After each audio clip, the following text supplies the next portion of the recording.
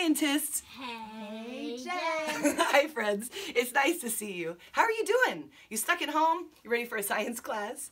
All right, well, we're here to talk about insects. Now, insects are a type of animal called an arthropod. Can you say arthropod? Arthropod. I love that, thanks. Right, arthropod. And there's lots of different types of arthropods. Today we're just talking about insects.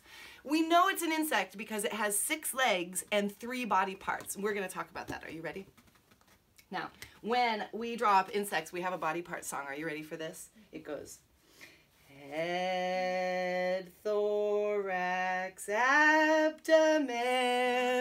Do you like that? Do you want to try it with me? Yeah. Okay, here it goes. Head, thorax, abdomen. Good job. We love singing that song. Now, this doesn't look like an insect. This looks more like a snowman right now. Yeah. There's some parts missing. Now, insects have, how many legs do insects have? 6. 6 legs. You got it. All right, let's count them up. Here we go. 1, 2, 3, Oh, 4, 5, 6. that looks awesome. Thanks. You're awesome. All right, so here we have our legs. Now on the head, we're missing some parts. Do you remember what we need on our head? We need our eyes. Ears. Oh, you know what's interesting about insect ears?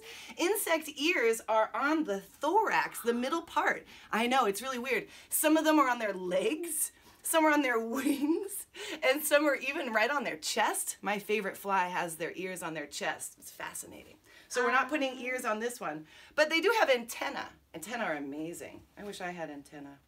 Do you have antennae? Looks like it. Butterflies do.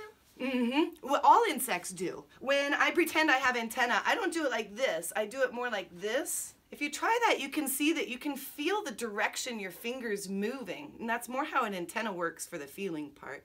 They can also hear and smell and taste and probably do other things that we don't understand. That gives me a clue. Fascinating. Because there's ears on. Oh, the ears on the antenna we're pointing out. Thank you very much. So here we have our eyes, antenna, and mouth. I'm just going to draw a happy mouth on this one because it's a little simpler. We can add beetle wings to this too, but we got the wrong side for that. Should we sing the body part song again? All right, it goes head, thorax, abdomen. Good job, that's right. We can talk more about the body parts, more about the head, more about the thorax, and more about the abdomen in other lessons. I'll give you a sneak peek to that song. Are you listening? Listen now. The head has eyes, antenna, mouth. The thorax has the locomotion. The abdomen's got a lot going on from family to indigestion. It's funny. Do you know what indigestion is?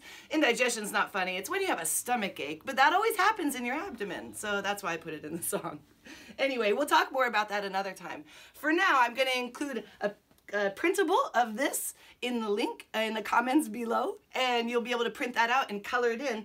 There's going to be one problem though. There's no food on that coloring sheet, and so you're going to have to add some food for the insect that we put on there. Maybe a sunny day or rain or something like that as well. All right, friends, thanks for being with us for a little tiny science time. We'll see you next time.